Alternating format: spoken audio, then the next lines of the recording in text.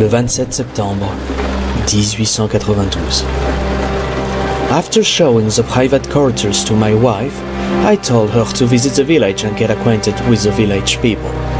I then retired to the castle's library to read up on the history of the castle. The castle was built in the 16th century for a Germanic prince who had fallen ill. The prince inhabited the castle for 2 years before losing the battle against the illness. The illness in question was tuberculosis, as it is known today. Initially, the castle was quite small and didn't contain a lot of chambers and halls. However, a couple of months after the death of the prince, a storm hit the village and lightning struck. The castle caught fire and most of it burned down. Only the entrance hall and storage seemed somewhat intact. It then stood abandoned until the 18th century, when a nobleman from the north decided to restore it and expand it. He quickly acquired a bad reputation due to the fact that he collected a vast amount of goods from the villagers and then kept them in the castle's storage.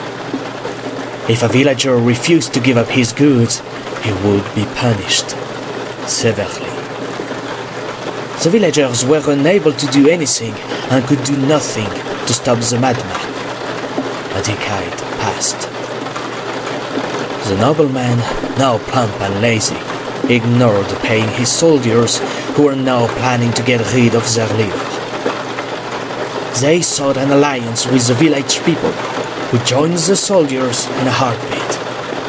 That night, 13th of November, 1778, the soldiers and villagers, swords and pitchforks, marched up to the castle and ended the nobleman's tyranny. After his death, the villagers hanged his body upside down in the center of the village.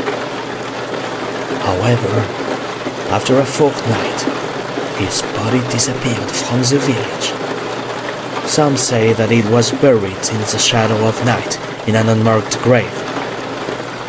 Others say his spirit returned it to the castle. The castle was then again abandoned until me, my wife, and my servants moved in.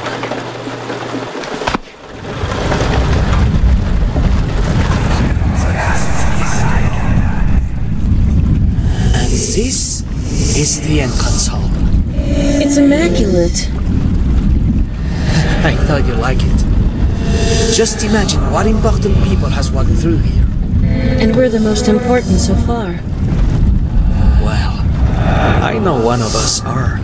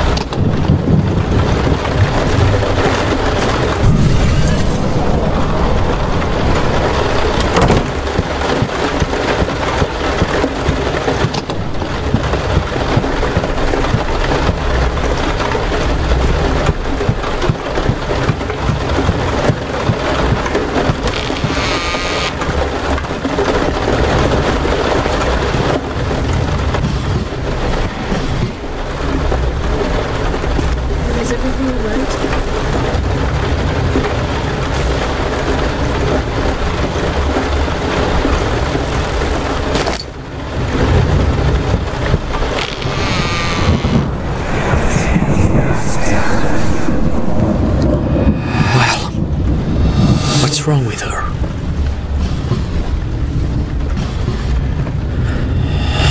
Will she be alright?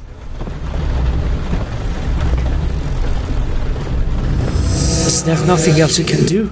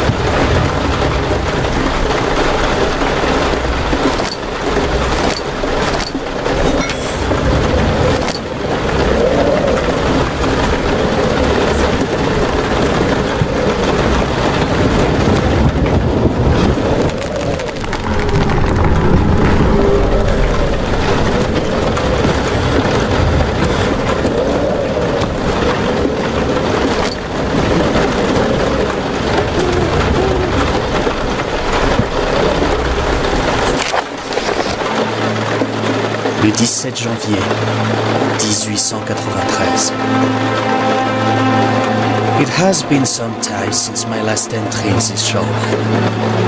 I have been so busy with the maintenance of the castle, especially the storage. The winter here is much more harsh than in France. The heavy snow takes its toll on the castle.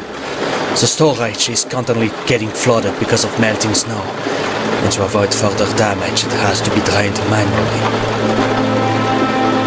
Moreover, the cold has also affected my servants and my wife. Almost half of my staff has caught a cold or a fever. I worry for my wife, though. Her illness is different than the others. Her coughs are more violent, her skin paler, and her fever higher. She is on a daily basis, wet, with cold sweats and faintings. I've called for a doctor to see what can be done.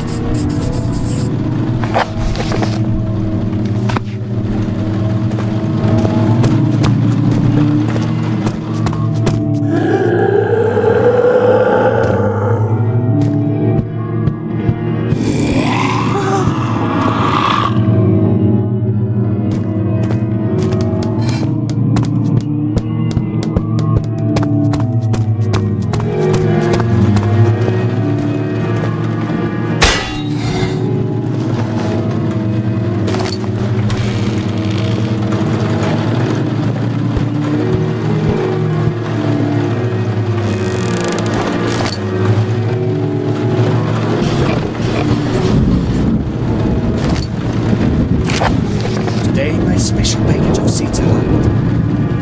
In a heartbeat, I rushed with a box of seeds out to the garden and immediately started digging, planting the seeds. Some plants I cared for more than others, like the neem root. I planted the neem root in its own part of the garden, separated from the other plants.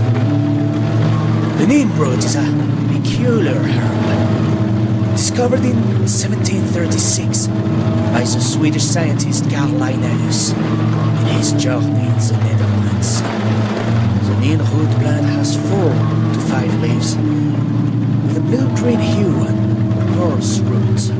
Some say that the plant radiates a faint shimmer at night and emits a gloomy, eerie sound. An extract from the neem root is an extremely potent poison. However, if diluted with another substance to diffuse the poison in the neem root, it may be of some use. The effects of this beverage are still dim to me. I have only tasted it once, and even if the taste is bitter and full, my body still yearns for more. Can something that my body wants so badly be so wrong?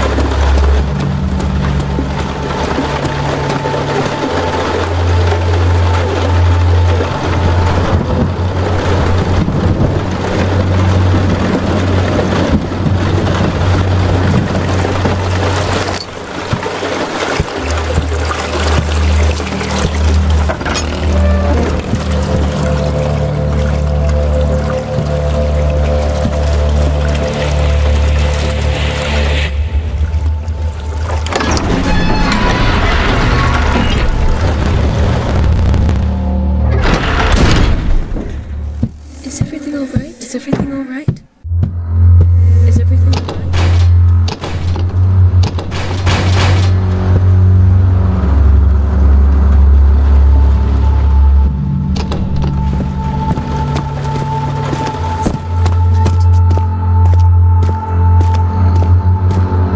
Is everything all right? Is everything all right?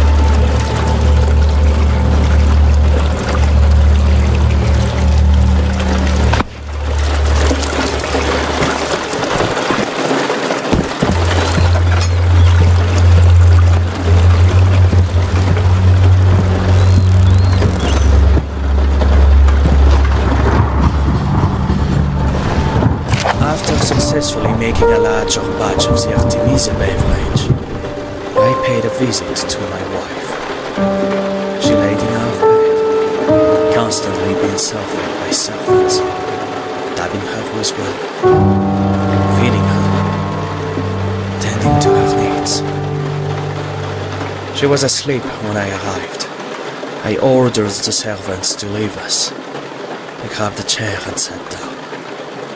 I sat there, studying her, listening. The face I saw laying on the pillow was alien to me. It was pale, emaciated, lifeless. Her forehead was dripping with sweat. Her eyes moved beneath the eyelids, causing small spasms. I leaned forward and kissed her forehead. It was burning. I then heard a faint whisper, saying, "Is everything all right?" I gently whispered back, "Yes, everything's all right," and kissed her again. Then felt a lump in my heart, for I knew it was a lie.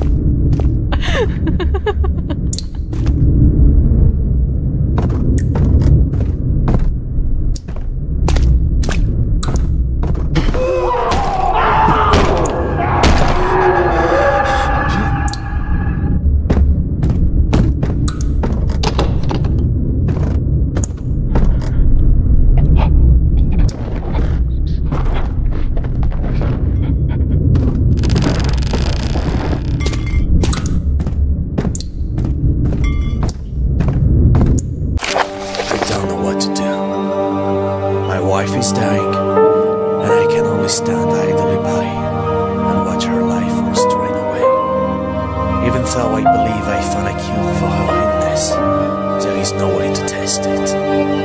The law says that it is prohibited to test possible fatal solutions on patients. There is nothing I can do to help her.